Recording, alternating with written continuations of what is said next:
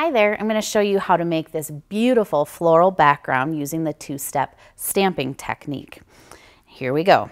I've already started stamping some of the pink flowers on the background, so I'm going to go ahead and I'm going to start stamping some solid light colored orange flowers. I'm going to start with my light colored ink first because I want my second step to be a little bit darker. I'm just going to randomly place my flowers on my pattern. And often doing things in threes, in groups of three, is really pleasing to the eye. So I think I'm going to stop there. Then I'm going to go to my outline image.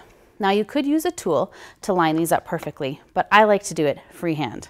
So I'm going to use this ink. And what I'm going to do is I'm going to kind of lean back a little bit and look and see where my stamp is. And I'm going to stamp the image. A little off, but I love the look that it creates. And we're going to keep repeating that all the way around. Nothing in nature is perfect, so our flowers do not have to be perfect either. And you can see I'm still cheating and peeking just a little bit to try to get as close as I can. And then to finish this off, I'm going to take a smaller flower here, and I'm going to stamp this one around too.